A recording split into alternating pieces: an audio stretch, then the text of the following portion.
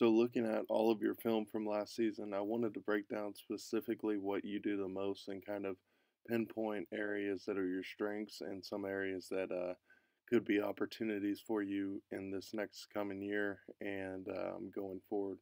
So, looking at your 3 point shooting, you shot 42.6% on 108 3 point attempts, which is a good number. I analyze all of the misses, so to break down 13 to the left, 21 short, and 15 long, and 14 to the right. So not missing right to left, so that's always a great sign. So just a few things. Everything looks really good. I just wanted to note one thing I do notice between your short misses and your makes. On these makes, notice how you extend up more so than out. It's a clean snap of the wrist straight at the basket, and you get good elevation on the shot. So just to show kind of what I'm talking about and see if you kind of notice it at all on these shots right here, notice how you are going out more than up with your shooting arm. So it's kind of your shooting arm is going forward in front of your guide hand rather than up straight to the side of your guide hand like you are on most of your makes. So those are just kind of looking at the short misses right there.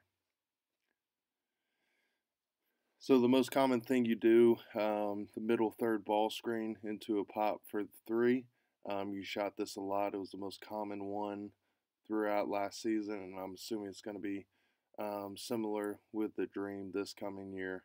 So don't mind to make sort of misses here, but just a good screen, being able to stay low and create space off of that pop will be big for you, and I think something that will really benefit you to continue to work on. So now the second one was kind of the side ball screen or slip. So this will be popping out typically to the wing. There we go. Low ball screen, pop out into the three. So I think just going through these actions, repping them out, working on staying low, creating a lot of space from the ball handler so you can get so you can have a lot of time to release your shot. It's going to be a big deal for you. And then this one's a slip.